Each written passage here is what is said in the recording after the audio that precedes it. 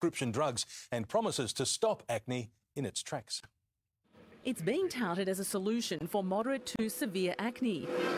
This new laser treatment has arrived from the United States and targets oil glands to stop the development of acne. It's only been 2 months and we're already seeing really wonderful results. We in the dermatology community have been waiting over 40 years for an energy-based device that has been proven to treat active acne. Based on overseas results, dermatologists estimate 3 treatments can help keep skin clear for up to 3 years. It feels very cold. It feels like 3 needles poking into your face. Acne plagues the majority of teenagers, but can also affect adults. Australian patients spend $120 million a year on over-the-counter remedies. I did try very expensive enzyme masks, enzyme facials. I tried the pill. These patients are very happy not to be taking oral medication and are already starting to see some of the results. 125 patients are trialling the treatment in dermatology clinics across Australia.